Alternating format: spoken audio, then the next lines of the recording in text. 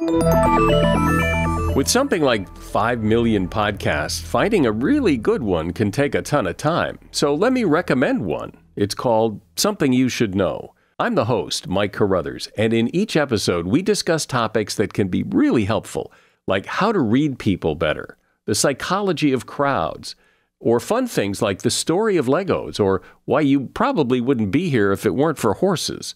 Something You Should Know is the name of it, wherever you get your podcasts. Hi, I'm Jennifer, a co-founder of the Go Kid Go network.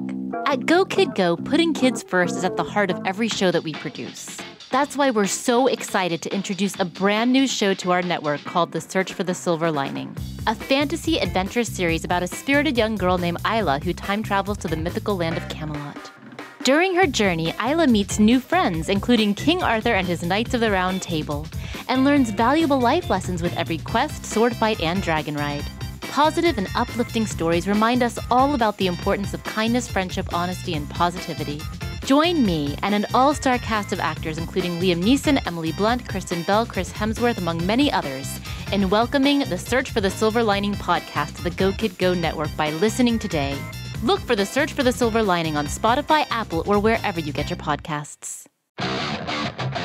Subscribe on iTunes at Toddcast Podcast. There he is. Hey, buddy. Going on, bud? How you doing? Good, man. Thank you for taking some time. We have Dave Scatchard on the program now. And geez, I guess after reading some of the book last night, The Comeback, My Journey Through Heaven and Hell, we're lucky that you're even around today. Yeah, it's a crazy story, and I was scared to show it. I was scared to tell it. But that's what happened, and that's why I'm doing the stuff I'm doing now. Yeah. And so, like, what was the process of finally saying, all right, I'm gonna write this down? Like,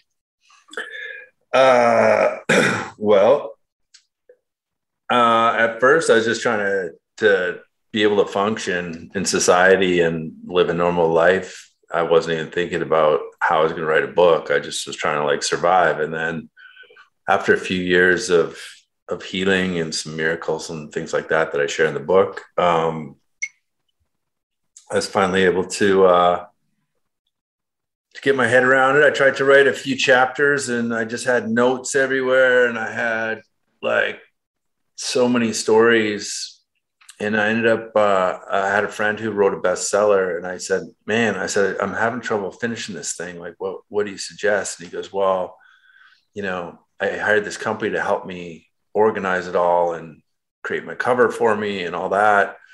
And he goes, I think they'd help you. So when I went to the pros and I hired a solid company to help me get it across the finish line, it was just kind of nice because, that's all they do every single day. So It was nice for them to help me sort through all the stories and figure out which ones were going to go in and which ones weren't. Like, it's not like I was writing about like the last year or two. Like I was trying to capture 45 years of my life. With your life. Yeah. 260 pages or something like that. So it's kind of hard to like go that quick through somebody's entire life, but they did a good job of editing it down and cutting it down for me. So I'm happy about that. And, no offense, of course, but you're a hockey player. You're not an author. So I am now. Well, buddy. You are now. Of course you are now. You can't take it away from me now. Yes. But so what was the steps then? Was it just initially like, okay, I need to think of some stories? No. Like which ones make the book? Like, was it hard to decide which ones didn't make the book? Oh yeah, no, there's like ton. Like I could write like 5 books. Like, and now that I've done it, and now that I know how to do it, I'm gonna write more. You are. Yeah. I got a lot of personal development stuff that I've kind of discovered on my own through my coaching programs, and crazy stories where we save people's lives, and like I've had these epiphanies and these breakthroughs in my own life, and I've been able to coach on it. And, we touched on little pieces of that in the book, but we didn't really unpack all of that. And,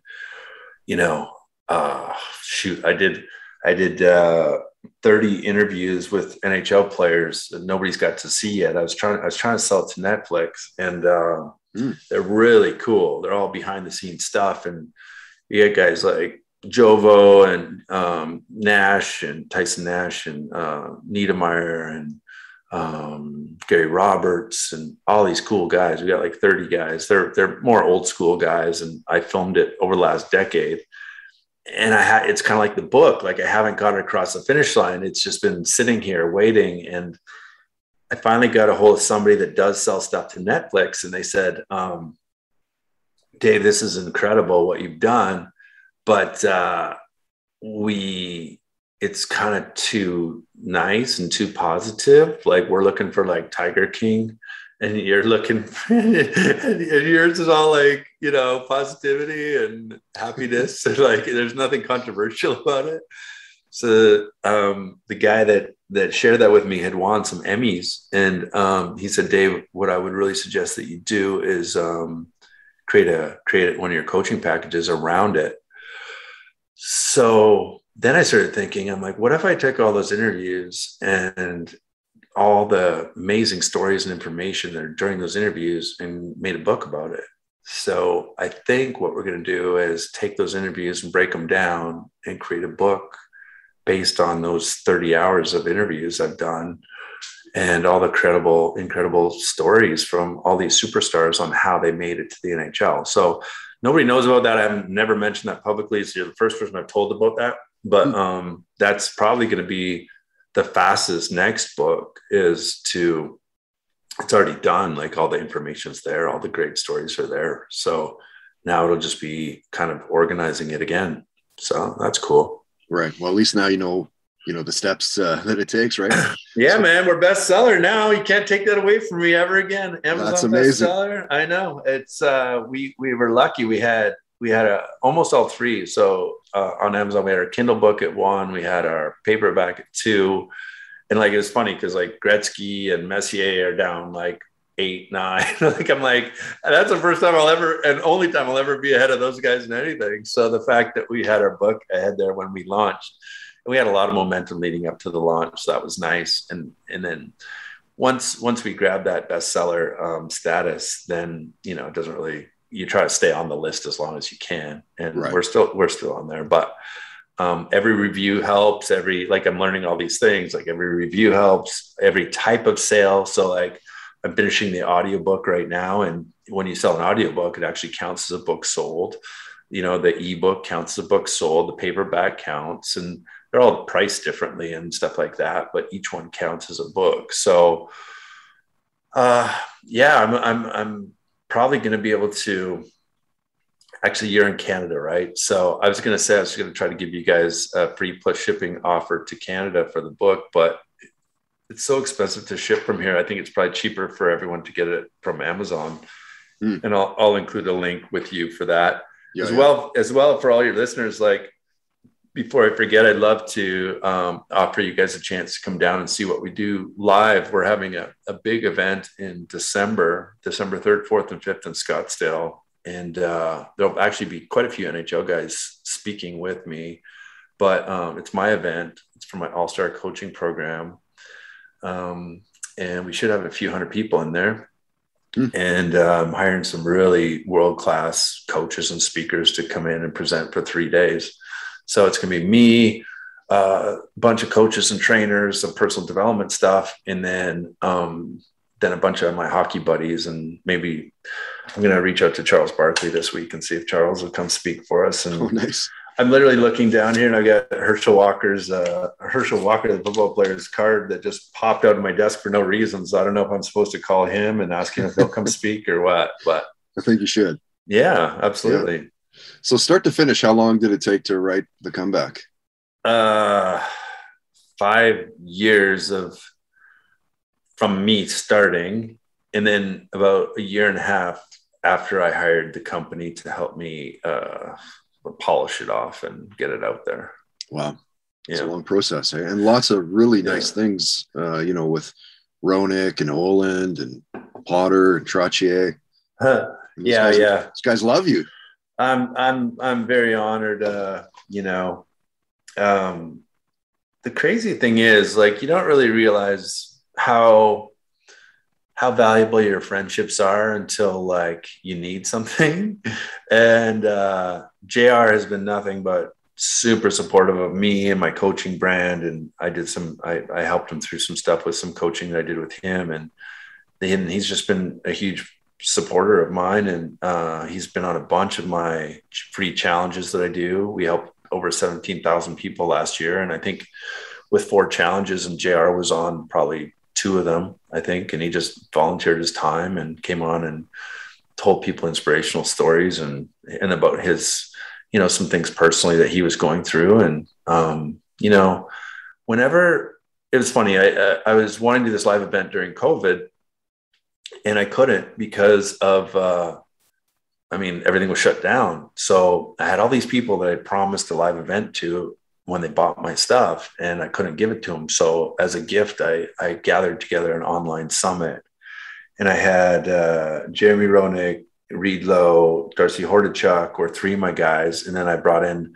some of my successful clients and then like all these cool people. And I literally put it together in like, and Shane Doan came on, you know, I put it together in like a week.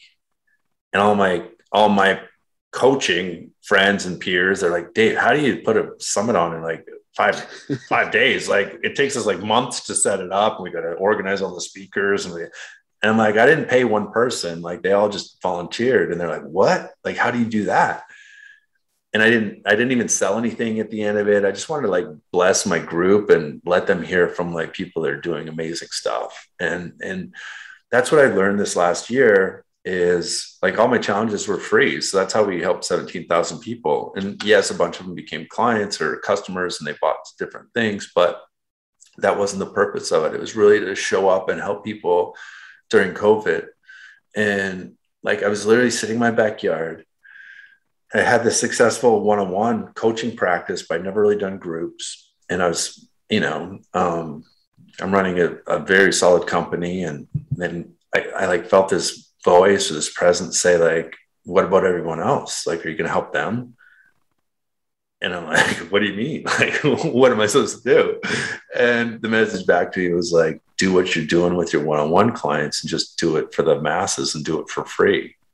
And I was like, okay, how do I do that? It was like, so I started to create a program that day. I joined this coaching program that actually had a challenge for us to launch a YouTube channel, a webinar, all these like things. And the hardest one was a challenge. And normally people would do a 3-day or a 5-day, like the first time they were out of the gate. I chose a 7-day challenge and I was creating slides like 5 minutes before I'm going live and I wasn't sleeping. And I'm like, how do I run Facebook ads? I didn't know how to do any of that. And like, I'd been studying this stuff, but I hadn't really like implemented it the way that I did.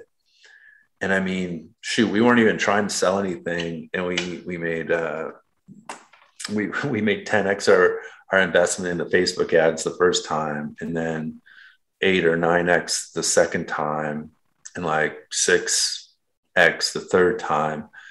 And what was cool was there were people in the challenges that I knew would never buy my products or my stuff, but like, it didn't matter. I was showing up and I was delivering the things that I had to travel around the world to learn. And as you read in the book, like I was in India, I was in Brazil, I worked with a grandmaster from China. I paid Tony Robbins a fortune. I've invested about $800,000 of my own money to go and learn from all these gurus and these like healers and these energy people. So then to be able to give that back to people for free and to really have them be excited about what we were doing and have a bunch of them come on board with us as clients, it's been life-changing. And we had people... Can I swear on this podcast a little bit or no? Okay. Sure. Okay. So the first challenge we did, because I was asking, I'm getting this message to do this challenge. I'm like, I don't know what to call it. And then I started thinking about it. And with all my one-on-one clients, I'd say like, hey, why did you hire me? You could have hired anybody. And I'm, you know, I'm not cheap but I do deliver the numbers and the goods. And they're like, well, Dave, I just had to get my shit together. And I knew that you could help me get my shit together. And I had like 4 or 5 clients tell me almost the exact same phrase. And I was like, that's weird. So then I said, well, why don't I call my first challenge to get your shit together challenge. So here's the good thing, Todd, and here's the bad thing about that is the good thing is lots of people need to get their shit together. The bad thing is they're not all my so-called ideal clients, right? Which are business owners, entrepreneurs, and athletes, and like people that are really trying to up level. A lot of them were just trying to like survive. We had multiple emails that came into us saying that we saved somebody's life and that they wouldn't be here if it wasn't for that challenge. And I'm getting a little bit emotional, but it's like, now that I've got this second kick at the can, right? Like after the near-death experience, and I'm back here, like I'm finally doing what I'm really put here to do. And that's to help people and to have an impact in the world. And it was amazing. And I'm really proud because we didn't stop at one. We just kept going. We did 4 of them. I literally just got off the phone with my Facebook guy, my ads guy, and I said, hey, I want to do another one in November. Like, do we have time? Can we ramp this thing up in 3 weeks or 4 weeks and get it out before my live event? And so that was the phone call that I was on right before I jumped on this podcast. And we're jumping back on 11:30. I think I'm going to try to squeeze a 5th one in this year. Wow. And my goal for next year is really to impact 100,000 lives with that challenge. And, it's going to take about $1 million investment for me to target, 100,000 people to join our challenge and run through the challenge. But, that's my mission, man. It's like, I'm not going to not do it. It's what I have to do. So this will be a part of my life for as long as I live. And I'll have my high famous clients and I'll have all these people paying me all this money, but it's like, these are my peeps. These are, cause I relate so much because if you read in the book, like I went through such a dark time and there was nobody that I could turn to. And I was embarrassed. I didn't want to have people see me broken and damaged after the injuries and me like having difficulty walking and difficulty speaking and out of shape and fat and like in pain every day. I was embarrassed. So I just went into hiding. And if there was a challenge like this that I could have jumped on board anonymously and just like watched and like helped me get my head on straight and try to figure out what the heck was going on, I would have been grateful for it. So that's who I am. That's what I'm about now. It's my whole life.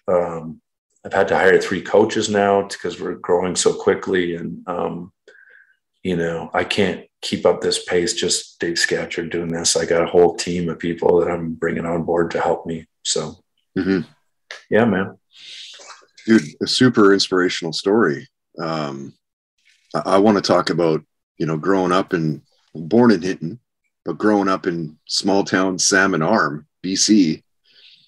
In the book, you're talking about, you're 4 years old, 5 years old, you're ready to play some hockey, you're skating, like literally driving trucks onto the ice with your folks and your friends and all that shit. I think that's a super cool story. So maybe just kind of, talk about your first memories of hockey and, obviously before you get into the NHL and all that. Yeah, it's a crazy story because like my dad didn't really play any high level and he didn't really even start to play hockey until he was like, he just played for fun at University of Calgary on some like, I don't know what they call it, like house league team for adults, I guess. Like a beer league. Yeah. So that's where he started. But my dad is an amazing teacher and he got his degree in teaching. He's a physical education teacher. So it was in his like DNA and he always helped people like learn. He taught thousands of kids across Canada how to water ski. He just seemed to be like this guy that's meant to teach. And maybe that's where I get this love of helping people from my dad. And I talk a little bit about that in the book and he's gone now, he's in heaven, but, he was the greatest mentor I could have had as a young man and he believed in me. And, how hockey got introduced was literally, we had these somewhat, shallow ponds, I guess, because they were frozen all the way through. So it's just like one block of ice. And you're like, we could even start a campfire. They were literally having a campfire on the freaking ice. Yeah, that's how thick the ice was. And there was no fear of anybody falling in. and they drive the truck out onto the pond, and then the adults would usually just shovel off like a square rink. And if there were a few people, the rink would be small. If there were like 20 people, like nobody sits out, like everybody's playing. So they just make the rink bigger and bigger. And sometimes the wind would blow all the snow off. So it'd just be like this clean sheet, the whole pond. You could skate the whole pond, and it was amazing. And they would just drop us out there. They'd have some beers on the tailgate of the truck, and the moms would be in the lawn chairs, or they'd have their little figure skates on, and there'd just be like a bunch of kids just ripping around out there and like falling, and no helmets, like no helmets protected. That's probably why I got the concussion problems. But, we'd stumble around until we figured it out, and nobody was really teaching. It was just like, you're just playing and having fun. And I think that's the best way to learn. So very quickly I fell in love with it, and having the Oilers as a team to watch in the early 80s was like so good, because you just saw how hard they played and what a bunch of winners they were, and these crazy young kids that just played so hard. So I modeled a lot of those guys. And, we had guys like Mark Messier and Wayne Gretzky and Grant Fuhrer and Marty McSorley. Like, all these guys are like my buds now. It's like, who would have thought that little Davey Scatchard from Hinton would be like, Gretzky was my coach, and Fuhrer was the goalie coach, and Marty McSorley I fought in the NHL, and then like we end up like meeting at the golf tournament here every year, and like now we're buddies. And it's like, Mark Messier was my captain in Vancouver, and like, it's crazy to think like that all that stuff like came true, that I was like dreaming about and visualizing my whole life. So it's just sort of natural for me to progress into this other place where now I help other people realize their dreams, because like I got to live like all of mine. And then that's the crazy thing, is that like 35 years old, you're done. For me, doctors told me I couldn't go back and play, and then my body is just broken and I'm bleeding in my brain and stuff. Like, then who are you? Like, what am I? I'm not a hockey player anymore. Like, that's all I've ever done. I used to have a really clear, precise, almost photographic memory where I could like recall images and pictures and textbooks, and school was easy for me. I got ahead a couple grades, but when all that's gone, I had no memory. I was on Alzheimer's medication. Like, I was just a mess. Wow. Like, and then like, it's kind of hard to feel good about yourself when like nothing works. Yeah, wow. So anyways, yeah. And then I loved in the book where you're talking about, realizing like, hey, maybe I can go all the way. Like, you're 10 years old. Well, what was it at that age that you were like, okay, I can make it to the NHL? I never thought that I would not make it. Like, really, it's so weird. Like, my dad made me read a book called Many Are Called and Few Are Signed. And it was by this goalie. And this is an old book. Like, I was probably 10 years old when I read the book.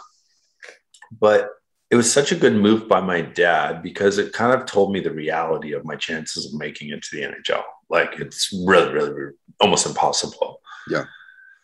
But my dad would ask me these cool questions. Like, I'd be like, Dad, that'd be so amazing if I could play. And he's like, well, what do you think you'd have to do to get there?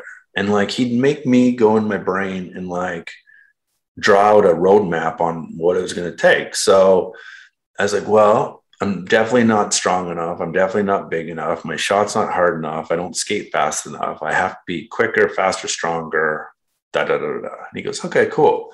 So what's one thing you could do today that would like help you have a better chance, like improve on some of that stuff? And I'm like, well, I'm young. I don't really have weight equipment, but I could run. I could exercise. I could shoot pucks in the backyard. And then I started this routine where I'd shoot 100 pucks a day in my backyard, like my whole freaking childhood, like literally, I don't know how many thousands of pucks I had to have shot, but there were days where I'd stay out there for like 3 or 4 hours to shoot. I had blisters on my hands. Like, I didn't care. And I was like, it was like, I told my wife the other day, like, I think most pro athletes have a little bit of obsessive compulsive behavior or something, because they will do things beyond what a rational, normal person would do and like still do it. Like, and I think I even put this in the book. I said something like,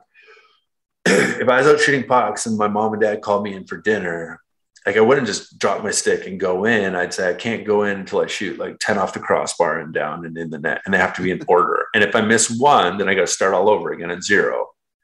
And like you do that enough times, your shot's gonna be pretty damn accurate. And as a kid, like, you know, I was pretty fast, but I didn't really have dangles, but I had a great shot. And that shot carried me through all the way into the NHL when I ended up scoring 27 goals one year and led the Islanders in goals.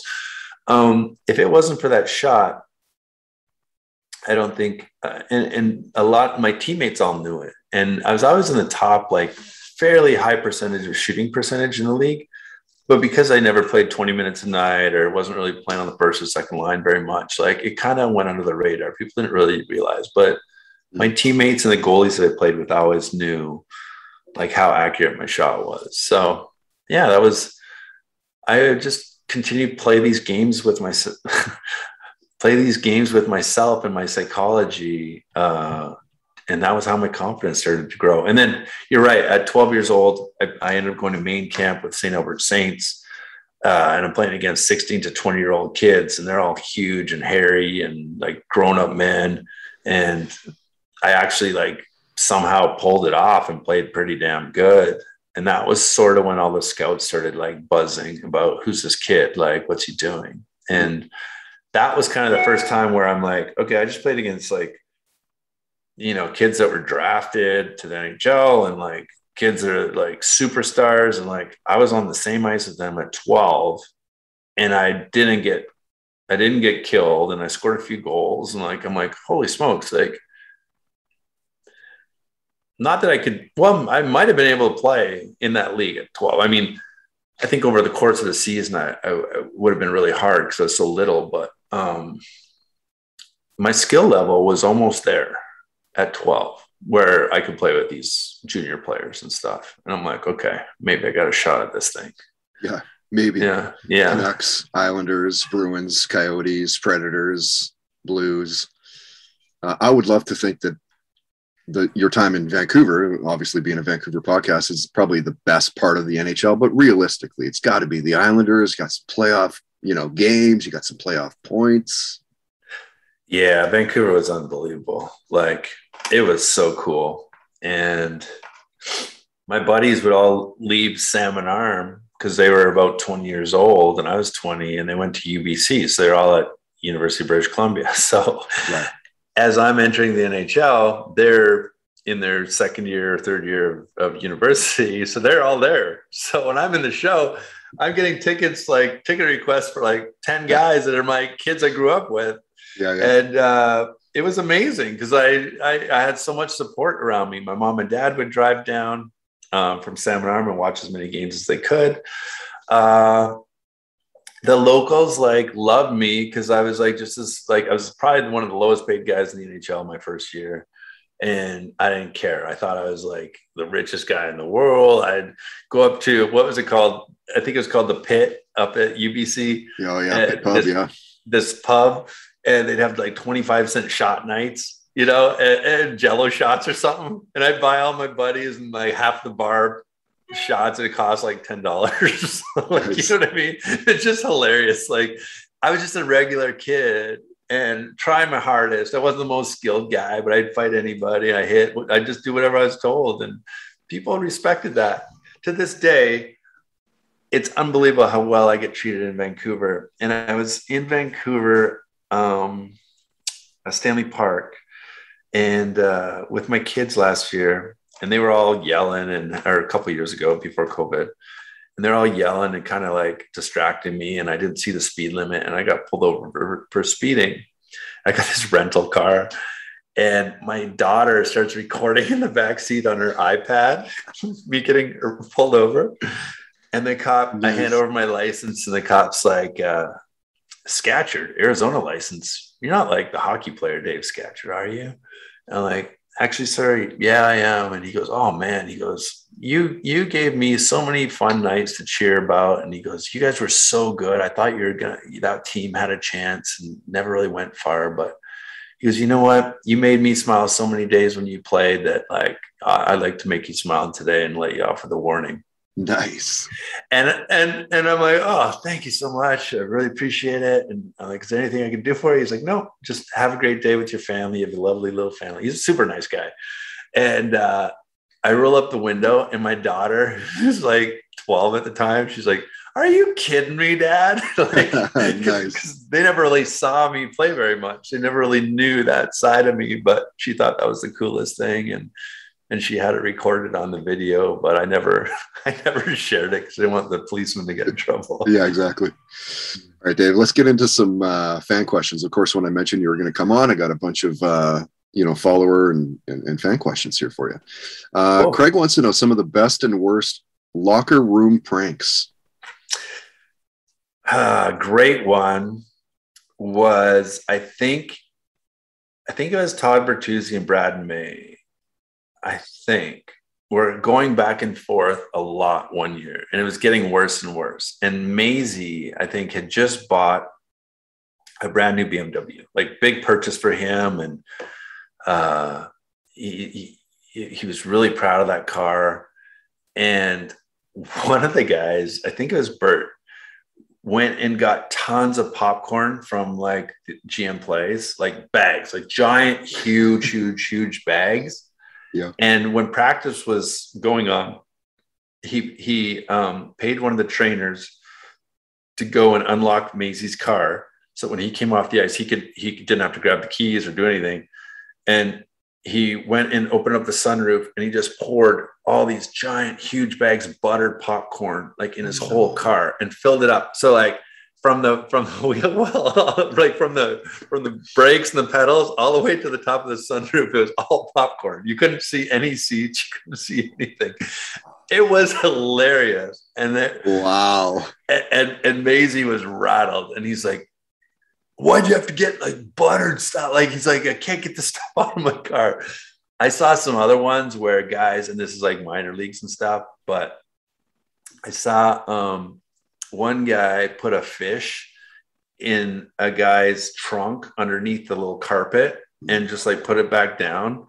And the guy was like looking around his car. He couldn't find it anywhere. He couldn't find the smell. He's looking under the seats. He's like losing it. And it got worse and worse and worse as the season went on.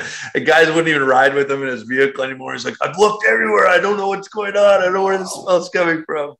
Basically ruined his car. Yeah. What did Brad May do to Bertuzzi to get him back? Do you know? Oh, because dude, that's game on. Yeah, no, it got really, the team had to stop it because it started to get like a little bit like over the top. And I honestly, I'm trying to think.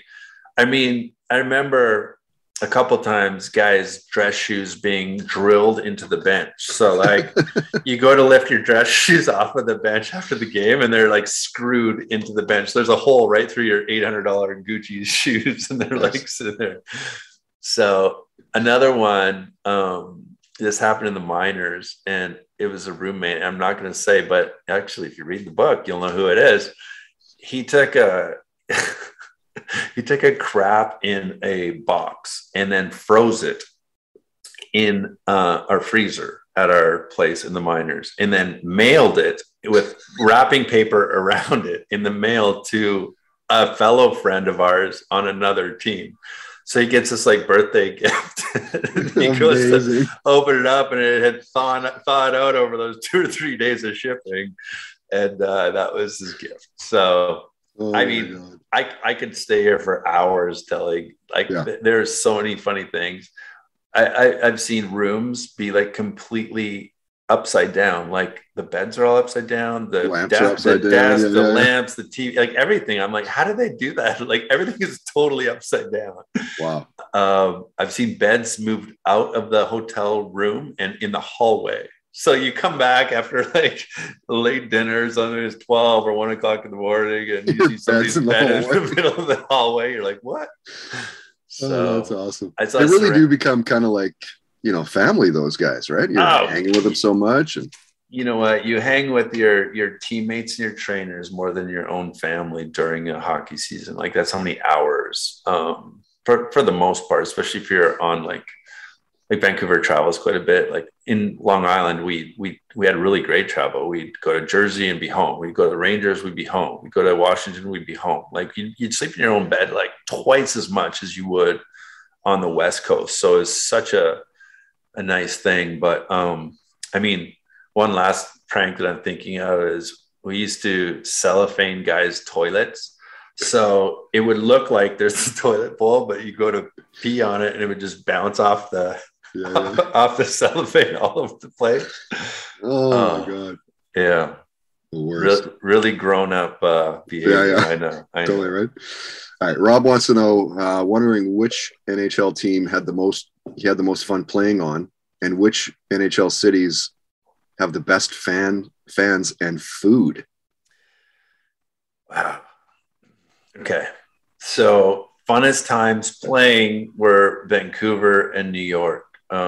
Vancouver, because all my buddies were there. I just love the city. I live downtown for the most part. I love Vancouver. I think it's one of the most amazing cities in the world. If it didn't rain so much, I would have retired there.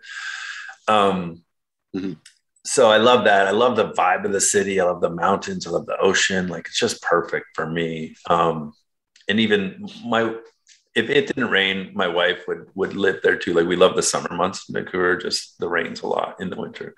Oh, yeah.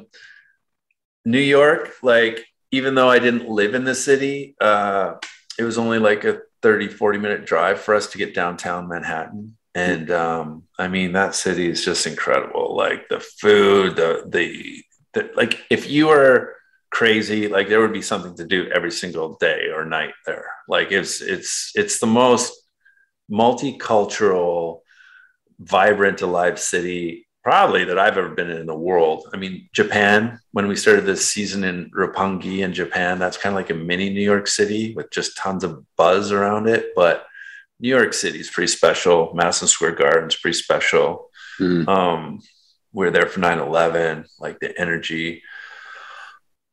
It's like a living city. Like, it's just, you can just feel it when you walk in. And the food is like, because it's so multicultural, there's just so much good food that it's hard to find anywhere else. So New York City is pretty special. There weren't too many bad cities in the NHL. Yeah, really. Buffalo is the one where you'd be like, oh man, like, what are we going to do tonight? There's nothing to do. There'd be one steakhouse in the hotels. So I didn't even see any of it. I'm sure there's beautiful places in Buffalo, and I apologize to Buffalo listeners, but it's like, it was snowy and gray and cold every single time I was ever in Buffalo. So we didn't leave the hotel really. Right. Martin goes, during your awesome career, what was your high point that you'll always remember, want to talk about? And on the flip side, what's your low point where you thought, this is tough and I want out? It's all in the book, guys. You gotta read the book. That book. Let's see. I had 2 hat tricks in like 2 weeks or something like that. They're on my wall over there. And that was pretty special. One was against the Tampa Bay Lightning, Vinny Lecavalier, Marty St. Louis. And then the other one was against Mario and Jagger. And nice. Like, I only played like 12 minutes in one game and 13 minutes in another game. That's no power play or anything. Like, that was the year I scored 27. I was up for, I don't know if I won player of the week, or player of the month. I was up for the running of player of the month in the NHL, which for a guy like me, that's pretty special because I wasn't a regular occurrence and I didn't really get a ton of ice time. So those 2 hat tricks were like amazing. And that year was amazing with 27 goals. And I love my line with Jason Weimer and Jason Blake. We were just on fire. I think I put in the book that I think after November, we scored the most goals as a third line in the whole league. Blakey had a great year. Weems had a career year. I had my career year. And we were, I don't want to say unstoppable, but we dominated. Like, it wasn't even close. And couldn't believe it. They got rid of Weems next year when Peter Laviolette took over. And then I went down to the fourth line, and I'm like, I just led the team in goals. Like, I thought I was getting a promotion. You're like, oh, I thought I was going to maybe make the second line. Like, what's going on here? Yeah, man, it just sucks. And then I put in the book, I regretted myself not going and saying something about it. I just kind of accepted it. And like, I've been just trying to hang on to a job my first few years. And then I didn't really give myself enough credit where I could have went in and had some pull and said, you know what? Like, nobody scored more goals than me last year. So that's incredible that they just put me on the power play and throw me in front of the net. Like, I'll bang something in. Yeah. But Lavi had his own guys he loved, and whatever. It's just weird. Like, the one thing, and Tim Hunter told me this when I was just drafted, and Vancouver was having their run in '94, and they were going to the finals. And we got to ride shotgun along with them, a bunch of prospects before the draft, or maybe it was after the draft. But we weren't in the minors, and we were just junior players. But Hunt's was sitting out a game, and I just caught him alone. And I'm like, here I am, like this like 18-year-old kid. And I'm just like, hey, Mr. Hunter, like, I really respect you as a player. Is there anything that you could give me advice on moving forward as a player? Like, what do I need to be doing? What can I do more of? And he said, Dave, I love your question. He said, the only thing that you can ever control in this league is like how hard you work and how great your conditioning is. Like, if a coach likes you or doesn't like you, there's not a lot you can do about it. If you get drafted, if the scouts like you or they don't like you, there's not a lot you can do about it. Like, but you can show up ready to play in the NHL and be prepared every single day. And that's all you can control, and your work ethic. So like, I built my career on that advice, because that's what it took. And there were times when I'm sure it was a toss up between the job for me and somebody else. And I truly felt like my work ethic and my conditioning always kept me in a good place where I was probably going to win, if we were fighting for jobs. And, my skill level developed as I got older, but when I first came in the league, I was really raw. Like, when I was with Vancouver, I was really raw, and they told me that. So interesting. That advice that Hunter gave you almost, mimics or mirrors what your dad told you as a kid. Yeah, I hadn't thought about it till now, but you're right. It was very much like that. And as far as the second part of that question is, what's the worst or the darkest spot? I mean, there were a lot of times, and I put them all in the book, where I almost couldn't handle anymore. I was really bullied a lot as a kid, like bad by one guy. He was 3 years older than me and just beat the crap out of me all the time. I moved away from home to go play junior at 16. And in that league, they allowed unlimited number of 20-year-old players on each team. So it wasn't like the BCJ where there's like 3 allowed, or the Western League where there's 3 guys allowed. Like, you could have like 8 guys that were 20 years old. So wow. When there's a group of them, and there's this young up-and-comer kid who's kind of taking their ice time or about to take their ice time, they never made it easy on me. And they weren't brutal, but they weren't nice. And I remember calling home, telling my mom how homesick I was and how much I missed my brother, my sister, and my friends, and my mom's food and positivity. And that was a turning point when I decided to stay and not come home, because she told me I'd regret it. Right. Something shifted in me where I just said, okay, like, I'm all in on this thing. Like, there's nothing going to stop me ever. Like, I will not be stopped. Like, I'm going to outwork everyone. I don't care what they do to me. I don't care how hard the coaches are on me. Like, I'm all in. There's nothing that I'm going to stop. I will die on the cross. I will do whatever I have to do to frickin' get there. And it's like, I'll out-train, outwork, outlast every person here. Like, I just got pissed, and I just said, that's what I'm doing. And literally my life changed that day. And very near after, like 5 months after that, I was in a bag skate with the Winterhawks. I put that in the book, where I didn't know, but they had coaches and GMs secretly hidden in the rafters watching this unbelievably difficult bag skate where they were trying to break us. Like they were trying to see who was going to stick it out and who wasn't. And there were like 5 or 6 of us on the ice. And there's this turning point where my guys came to me in the lineup and they said, "Hey, Dave, like slow down. Like let's pace ourselves. We're going to be out here for a while." And we'd already been on the ice for like an hour and a half. We're going for probably another 30 minutes. And it was like end to end, board to board. It was ridiculous. And, the easy thing to do would have just been like, all right, cool. Like, let's just save our legs. So let's just pace ourselves. You know, we won't be able to practice tomorrow if we keep going at this pace. That was like the normal thinking. But then something in my voice, in my brain just said, no, Dave, like you got to go. Like, just keep doing you. You just got to do you. And like, who cares if they don't like you? Who cares if you don't fit in with this group? Like, this isn't really your group. Your group is the group that's playing tonight. You're not playing tonight. So like just, and I started lapping these guys and I started out skating them and people are throwing up. And it's like the hardest skate I ever had in my career. And when it was over, the coach came over to me, the assistant coach, Mike Williamson. He said, "Hey, great job. We do have one spot in the lineup and you're playing tonight. Good job." Oh, wow. And I was like, "What?" I'm like, "I can't play. I just gave everything I have. My lungs are bleeding right now. Like I'm freaking dying." He goes, "Don't worry, you're not going to get much ice time." Yeah. But you just got to go get a few shifts in tonight. And what I didn't know was that all the scouts and all the GMs are all hidden up in the rafters. And I didn't think that they were there. Everyone was long gone as far as we were all concerned. But that day, they kept 2 of us and sent like 3 or 4 of us home. And I was one of the guys that they kept. And then I'll be darned if the next year I wasn't the captain of the team that I barely made the year before. So all of these turning points and these like decisions to go all in. And even after my heel surgeries and stuff, like, gosh, that was a crazy time too. I had to get 4 heel surgeries. They kept screwing up the surgeries. And I lived at the Rosedale and Robson downtown and I couldn't walk. I crawled to the bathroom to use the bathroom. I didn't have crutches. I didn't have a wheelchair.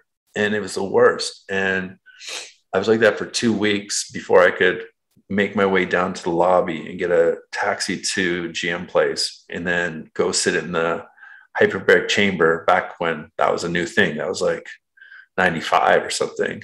And the Canucks used it for that playoff run, I remember, as recovery, and everyone made a big deal about it. But that somehow I made the NHL that year when I couldn't even skate until like August 15th, and training camp was like September 10th or something. Like, I just feel like mentally I was unbreakable. Like there wasn't really much that anybody could throw at me that I hadn't already seen before, that I wasn't willing to overcome. I didn't care about the pain. Like I learned to like turn pain off so long ago that when I was trying to heal years later, I had to rewire the way my brain works so that I could actually heal, because I could just mute the pain and turn it off and pretend it didn't exist until it was just too much at the end when my head was destroyed and my body was breaking down. And then that's actually when I found this new energy that we now use. And I call it the unbound energy of the universe, when you're free and I don't have to wear all that armor and I don't have to turn everything off anymore. And I can actually feel like I could run through this wall right now and not feel a thing. Like this is back in the day. I could run through that wall and not feel a thing. I could go fight anybody. I'd just like not have any fear. Like it was crazy. But then I couldn't really feel anything, the good stuff either, because I was just like this armored up like guy, gladiator type of guy. And I'm like, now I'm so soft and I'm so protected. And I like to think of it like I'm cloaked in this beautiful light that's just protecting me now. And it's a different way. It's a lighter way of being. It's not so heavy. And, it's taken me a decade to figure out, but now when I can show other people how to live in that authentic place and not be afraid to feel, magic starts to happen. And that goes for like relationships and finances and health. Like everything starts to click. So yeah, it's crazy how it all led me to like right now. Yeah. And it's all in the book. That's right. Comeback. Grab the comeback. All right, Dave, I want to respect your time here. I told you I'd be half hour. I think we're getting close to about an hour here. So I'll ask you a couple more questions. We'll kind of get a little bit past hockey and what you're known for. So I'm just curious, what are you binge watching lately for TV series and stuff? Oh, wow. That's a great question. I don't really watch a ton of TV. I barely get to watch hockey games. I live in Scottsdale. There's not a lot on the TV. I do some stuff with the Coyotes. We just did an event in El Paso for Hockeyville, El Paso, Texas, if you can believe it. Let's see, binge watch. I love, Ozark on Netflix has been a big thing. We used to watch Game of Thrones, obviously, I think like everybody. Yeah. I just started Succession last night because I had 3 or 4 friends tell me it's really good. Yeah, dude, you're going to love that. That's great. So we're 3 episodes into that. Man, it's kind of addicting though. Like when it's so easy just to watch the next show. And I know, right? Like, cause it's so different from cause you're 45, I'm 47. So it's, like we're used to that. Once a week, you get 1 episode, and now it's just so easy to. It's weird. Right? Think about our kids. I remember ordering like a Swiss Army knife from a magazine or a newspaper, and I had to wait like 6 weeks to get it. 4 to 6 weeks of shipping, right? Yeah. And then like now it's Amazon Prime. Like my kids order something like a Nerf gun or a whatever, and it's like there instantaneously. And then like McDonald's and Netflix and like. Everything's just instant gratification. Yeah. Our society has not learned to appreciate the journey because they don't really need it anymore. It's just like instant. And I think that there's a piece that gets missed out on of that anticipation. Like, you remember those Rambo knives with the compass on the end and the matchsticks in it and stuff? Like, I remember ordering one of those and like, I want to be like Rambo and run through the forest and stuff. And like, I use my paper route money to pay for those things. And it's like, when you finally got it, you're like, yes, but you appreciated it more. And we literally not only like that, Dave, but it was also like in all regards, like if you wanted to know about a band, there's no internet. You needed to wait for Rolling Stone's spin, You'd have to go to Tower Records and stand outside Tower Records, or I guess, what did they have in Vancouver? They had a different one. A&B Sound, yeah. A&B Sound. You'd go and you'd anticipate that album. You'd be waiting there to go get it. And, right. Like, this is the world that our kids are living in. I had to sit down for a family meeting with my kids the other day. And I just said, guys, like, this is hard for me to parent on because we didn't have the stuff and the things that you guys have now in your face and social media and all this stuff. It's like, it's really difficult to figure out what all is going through in their little minds, right? And we try to keep our kids away from electronics and social and stuff as much as we can, but it's inevitable. It's inevitable. It's kind of like everywhere. Yeah. And so I don't know how I got off on this tangent, but my point being is, there's no way that I could be teaching and loving the work that I do now as much as I do if I didn't go through all of the struggles that basically trained me to be at this point in time doing this work with these people and having empathy and compassion and love for them that I would never have had before, because it was kind of all about me and my career. Mm-hmm, mm-hmm. And after struggling to fight through it and figure out a way to survive and to thrive again, I learned to appreciate anxiety or fear and understand it intimately, because I lived in that world for 3 years. I lived in the darkness for so long. I was so scared. And I'm like, I don't know if I'm going to get out of here. And the fact that that was training ground for me to have compassion and understanding and empathy that I would never have had if I didn't go through it makes it all perfect again. Like, it's always perfect, even when it doesn't feel like it's perfect and it feels like you're going through the worst time. Like, just keep going, because like there's something on the other side of that pain that's gonna like be a gift to you. Totally. But if I would have accepted the diagnosis from the Mayo Clinic or all these people, and they're like, hey, you're just going to have permanent disabilities. You're going to be on Alzheimer's medicine the rest of your life. You're going to get dementia. You're going to get all this. Like, this is the things they're telling me. If I would have accepted that, I would still be there. Well, you wouldn't be where you are today. No, no. I would absolutely still just be the concussed guy, the messed up guy, the broken guy. Like I could have hung my hat on that and said, you know what? I guess it's just how it ends. I guess it's just how my life's going to be. And there's something in me that was like screaming at me going, no, man, you got to go, like, go find answers, go do the stuff that like nobody else is doing. Go figure out who's healed from this stuff and go partner with them and work with them and figure out like what you got to do to get yourself back on track. And I always felt like I was called for more. I just couldn't figure out how that looked until I had to go and live through hell and then figure out a way to have a healthy, happy life.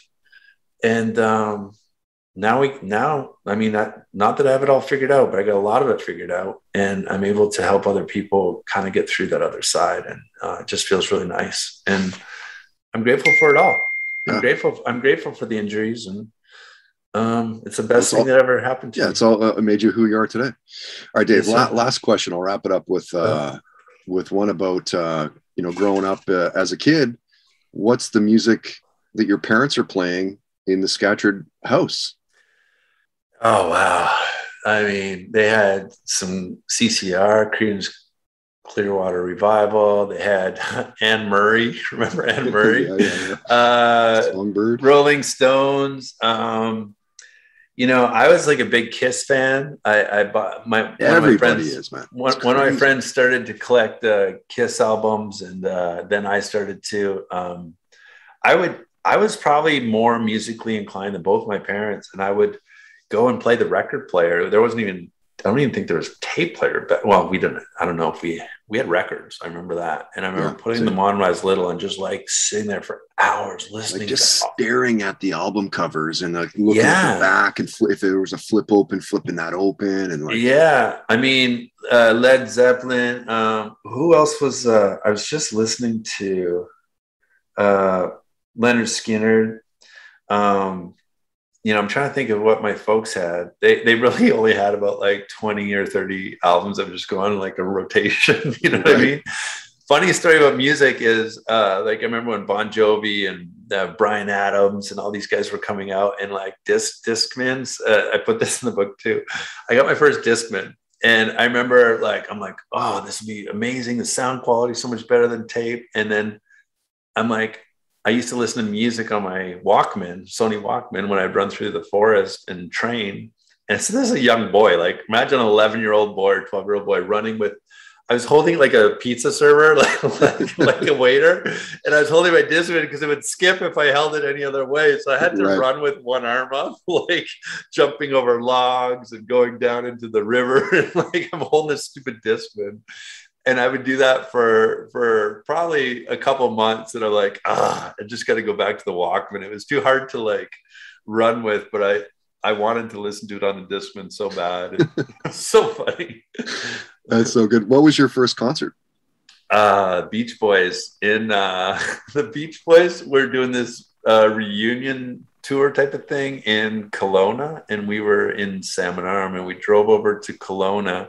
And I just remember these old guys on stage, and they had the hottest backup singers and the hottest like dancers in bikinis. And I'm like, what is this? What of being a rock star is? Because it's like crazy. And I was just little, but like I couldn't help but notice what was running around on the stage, and I was just like, wow. Some of my favorite concerts were Dr. Dre and Eminem at GM Place. That was really cool. And then I remember going over to Bar None after the concert, and Snoop was there, Snoop Dogg. Nice. And I used to sit in this one little area of Bar None, and they called it like the library. And it had these fake books and stuff and these leather couches. And it was kind of like just loungy and a little private. And the bouncers all there knew me, and they're like, hey, Scatch, what's up? I'm like, nothing. I go wandering back to my seat. I got a reservation there, and they're like, somebody's in your seat, but we'll introduce you. And it was Snoop Dogg. And that was the first time. I met Snoop twice in my career, but that was the first time. And he offered for me to sit down and have a drink with him and his crew. So nice. I did. And then I felt uncomfortable. I was kind of by myself, and I had a couple of teammates come in. So I ended up moving over after. But yeah, that was a great concert. Kiss and Aerosmith in Las Vegas. That was amazing. We thought we had crappy seats, and then we actually had the best seats in the house because we were right at the end of the runway that runs out into the center of the crowd. Yeah. And Steven Tyler looks over at my wife and looks back at me and gives me a wink like, hey, good job, overachiever. You know nice. What I mean? So I love music. I have music going all the time. I had it going this morning. It pumps me up. It's like the soundtrack to my life. And, you know, there's lots of stories about the Nickelback boys in there during our crazy careers. Were kind of taken off simultaneously, and they ended up coming out onto the ice and skating with us in Phoenix and in Long Island. And I had the whole tour over to my house. We cooked up about 50 steaks for all the you know, drummers, all the drum techs and guitar techs and the band, and partied all night there. And awesome. Yeah. But anyways, I know you got a timeline, but I just appreciate you having me on. And, you know, like I said, I'll send you a couple links for the book and also our live event that I think would be really fun for people to come down to. And we'll save you $700 on that. We'll give you an early bird discount ticket on that. Nice. And yeah, man, keep doing what you're doing. Well, thank you, Dave, for taking the time here and joining us. You're easy to find online. It's simply just your name on both Twitter and Instagram. Yeah. We've got allstarcoaching.com. Just going to mention that as well. And, you know, it's I don't know. There's something in there for everybody. There's a lot of cool things that we have going on now and upcoming, as I mentioned earlier about the hockey stuff. Up until this point, I've kind of kept my coaching, my business and life coaching project separated from my hockey life, but I think they're going to kind of start to join each other as I launch this other hockey entertainment pieces and documentary that kind of like will draw it all together, which is cool for people because they can kind of see how it all links. The worlds are colliding. It's wild, man. Yeah, it's very cool. Awesome, Dave. Have a great day, man. I appreciate you taking some time. And we'll tag you when we're throwing the stuff around online. I'll watch for those links to share with our followers as well. And I guess we'll see you soon. Yeah, hopefully see everybody up in Vancouver. I hope you guys are staying safe and healthy. And God bless each and every one of you. I hope you have an amazing end to your 2021 and an amazing bounce back for 2022 for everyone. The Toddcast Podcast on toddhancock.ca. What's up, everyone? It's Noah Daniels. Hey, y'all. I'm JJ. Hey, guys. It's Kat. And we're your hosts of the Real Hauntings Podcast, where we bring on guests who share their first-hand encounter ghost stories and supernatural experiences. Now on to the trailer. I've been warned to not tell this story, but I think because of the way it ends, it's okay to tell this story, because some people say that with certain entities, to like speak of them or talk about them or in any way like portray them as powerful will attract them to other people. The creepiest thing about it to me is a lot of times it would wait for me to notice it. Like it would just lay its arm out like this, and then I'd be like, where is it? Where is it? And then I'd see it, and then it would just slither back. For more information on the Real Hauntings, Real Ghost Stories podcast, make sure you check out real.fm to learn more about our podcast and many other amazing podcasts. Hi, I'm Jennifer, a founder of the Go Kid Go network.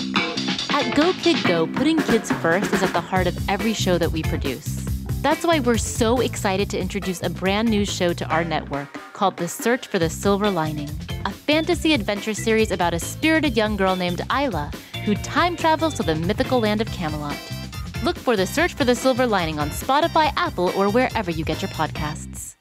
Hey, are you ready for some real talk and some fantastic laughs? Join me, Megan Rinks. And me, Melissa DeMonts, for Don't Blame Me, But Am I Wrong? We're serving up 4 hilarious shows every week designed to entertain and engage and, possibly enrage you. In Don't Blame Me, we dive deep into listeners' questions, offering advice that's funny, relatable, and real. Whether you're dealing with relationship drama or you just need a friend's perspective, we've got you. Then switch gears with But Am I Wrong, which is for listeners who didn't take our advice and want to know if they are the villains in the situation. Plus, we share our hot takes on current events and present situations that we might even be wrong in our lives. Spoiler alert, we are actually quite literally never wrong. But wait, there's more. Check out See You Next Tuesday, where we reveal the juicy results from our listener polls from But Am I Wrong? And don't miss Fisting Friday, where we catch up, chat about pop culture, TV, and movies. It's the perfect way to kick off your weekend. So if you're looking for a podcast that feels like a chat with your besties, listen to Don't Blame Me, But Am I Wrong on Apple Podcasts, Spotify, or wherever you get your podcasts.